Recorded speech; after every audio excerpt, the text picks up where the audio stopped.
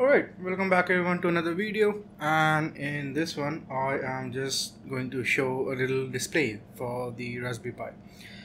And I've sort of had a previous video about these 50 to 40 pin displays, and I've had quite a good response, so I guess people like those sort of things.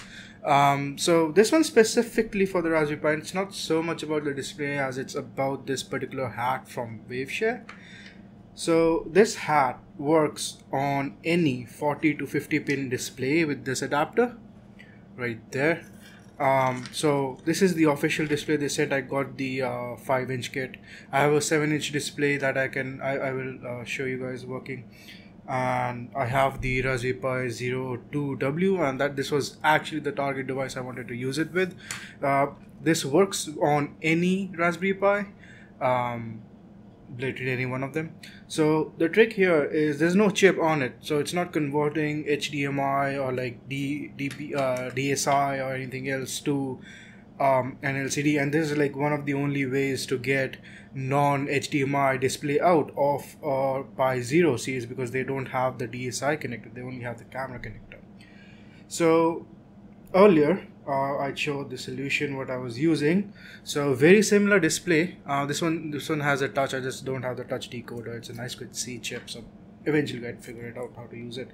But you used to have this this display, 40-pin display interface to HDMI converter chip from this one's from Adafruit, I believe, and that would convert it to HDMI. So now you're dealing with the display itself, a controller board that needs to be powered, and then the HDMI cables. Luckily you can get these flat flex ones, but if you don't get those flat flex ones, then HDMI cables are pretty nasty to deal with in terms of how you can store them in a closed in case project, and even the flat HDMI cables with the rubber insulation on them are pretty thick. They're not this flat like this cable. So the way it works is all Raspberry Pis, and I mean all of them, have this DPI header, and we are very familiar with it. What I wasn't familiar with was this header. All of the GPIO pins have an alt function or an alternative function of RGB24 or RGB666 or RGB566 or 556, some of that spec. So this one's using the RGB24 parallel display interface, and with a device tree overlay you can convert all of these pins, all of them. So this consumes all of your GPIOs. That's the only downside. Okay, there's one more downside, I'll get to it later on, to a display port, like a display interface. So you're not using any chips, you're not using any translations or any sort of HDMI to XYZ conversion. This is coming directly out of your Raspberry Pi, and it works great for the most part. So let's try and power it up, and then once I show you this particular display working well, move on to a 7-inch one, which works fine as well. So we have that in, and then let me just grab a power cable. And the moment you plug it in, the display lights up. Now I'm not sure if that's visible with the lamp I have here right on my desk, but you should see a cursor come up pretty soon. So there's your blinking cursor right near my thumb where I'm pointing, and then the display should light up in a second. I'm holding it at an angle, so there's your mouse, because you can see there's my camera with the large lamp, and that's the display. So it's very bright. The display that Waveshare sent along with this one, again I bought this, I said Waveshare sent, I mean shipped with the hat, is actually fairly bright. It's a really nice quality display. So there you go, that works. So I think I'll keep the 7-inch display for the end. I have a couple of caveats. I have a couple of issues with this that I want to address first. So let me plug in the wireless keyboard over OTG, and if you're not too happy about the OTG situation on your Raspberry Pi Zeros. I think I have ordered something that might help with that, and that should arrive soon. So keep subscribed, and I'll hopefully make a video on it. But for now, I have my keyboard, and as you can see, it works. So let's open up a terminal, and right. So here's the good thing: you don't need the GUI. You can actually go full command line on this display, and it works fine. It's not in some SPI situations I've seen the drivers are weird where it copies the frame before or does some weird stuff. So it's not actually you can't go into complete DRM only command line mode with like fbdev running, but here you can. So 7, yep. And the issue here is I haven't found any mention of this being GPU accelerated. So if I run glx gears with info on it, oops, info not in. So glx gears shows up after a while, which is fine. But if you scroll up, it says LLVM pipe, so which means it's running on the CPU, and we can see that with htop. I don't know if I have htop installed. We'll be able to see it with top, but let's see htop. Yeah, so you can see CPUs are pretty much loaded running glx gears, and that's one downfall I've seen, or like one weird thing I've seen with this. If someone knows if this can be accelerated, let me know. But my use case doesn't really require it, so I'm not really worried about it. My use case is basically going to be in the console only mode, so luckily for me, I'm fine in that area.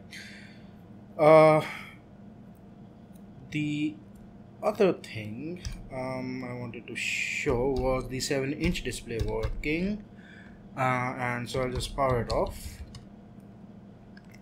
and we'll get that one attached. Just plug that out, shut down. So with the 7-inch one, there's a bit of a weirdness going on that you have to still use this.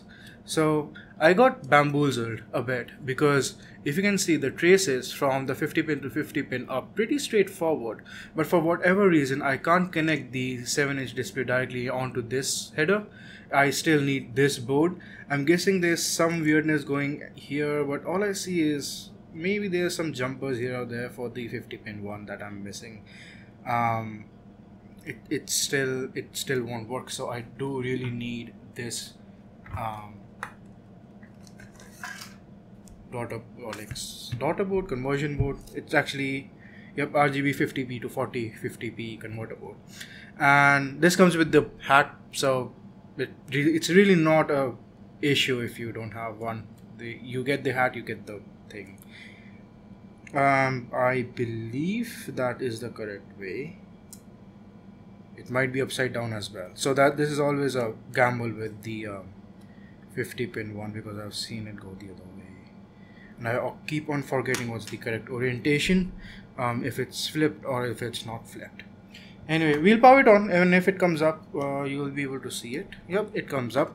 So yes, initially while it's loading, it doesn't blank out. It gives you this wonderfully disturbing rainbow screen, which feels like that the display is dying and crying for help, which it might be doing.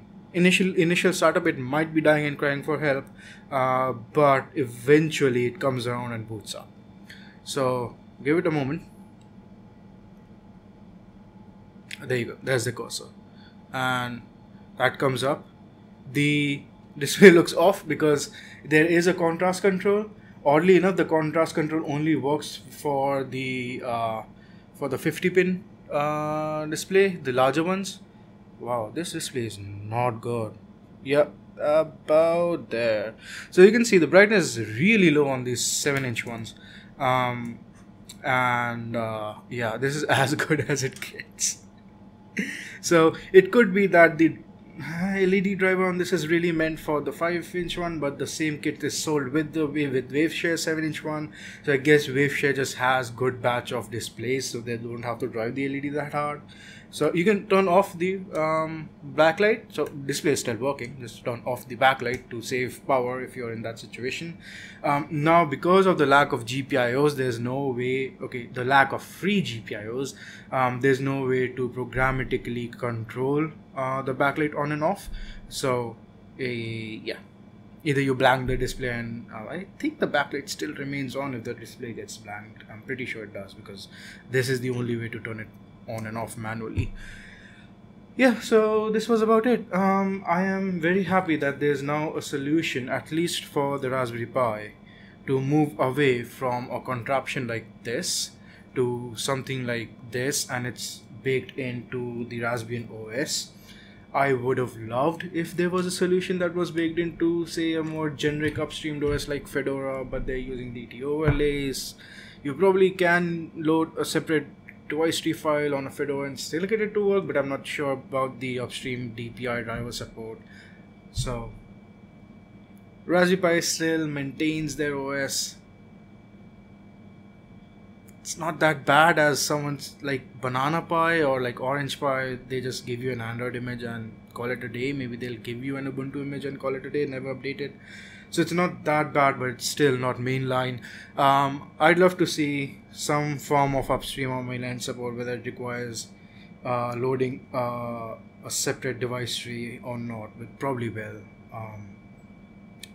Because upstream device tree overlays are not supported, and that's an entirely different discussion I don't want to get into right now, because I want to keep this video around 10 minutes, and that's about it. So I wanted to show you this display. You don't need a separate HDMI or other weird solution. You can just have flat flexes easily tucked away. You can have a nice display. I'm going to use the 5-inch one for my projects, as I've mentioned before.